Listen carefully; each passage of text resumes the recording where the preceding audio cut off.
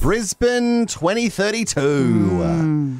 God, that feels like a long way away, doesn't it? And yet it's really not. Don't. We're not going to play that game. A petition has been started online by someone called Owen Kelly.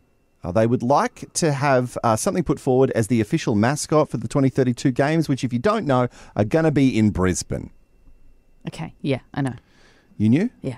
Do we think they'll be better than Sydney? No. Sydney 2000 peak games. I really think it was. Like that opening ceremony. Oh, Kylie on a giant thong? Yeah. Shut up. Iconic. Nikki? Yeah, Nikki Webster before I really disliked her. Not Minaj. Just in case anyone was... Well, when I said Nikki, some people maybe Everyone's thought like, wow, Nicki Minaj was when she was a small baby child flying through the air. Yeah, no, Nikki No, Webster. they look very different. I've been Very singing different. Strawberry Kisses.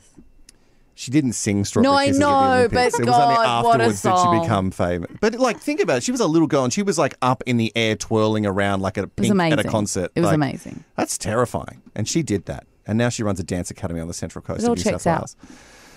Wales. So they're asking for Bluey to be the mascot of the 2032 Olympics. Mum! Oh, Oh, you left it on, so I didn't match the... okay. Oh. I kind of wanted to make it feel worse, and I did. That's my thing, man. I know. It's sad when your thing is a kid's show. So if you didn't know, from the 2000 Olympics, the mascots were not Nikki Webster. They were Sid, Ollie, and... Sammy, do you Nicki remember? Minaj. I remember. Nicki Minaj. They're the only two I remember. What's the other one? Sid, Ollie, and... I don't know. I forgot. Millie. Oh, poor Millie. You She was the just echidna. leaving Millie The yellow out. echidna. Oh, I'm sorry, Millie. Of course, you're just trying to bring women down. I really liked those characters. There was also Lizzie, who was the Paralympics mascot as well. And I do remember them really trying to shove those mascots down our throat. They were Everything. They were printed on T-shirts, embroidered. So here's what I am going to suggest. I'm okay for Bluey to be in the mix. Yeah.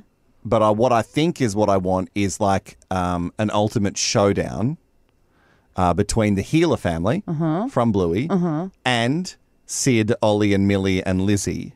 You want to bring them back? 4 on 4. Yeah, I just want them to have a showdown. They are probably getting on.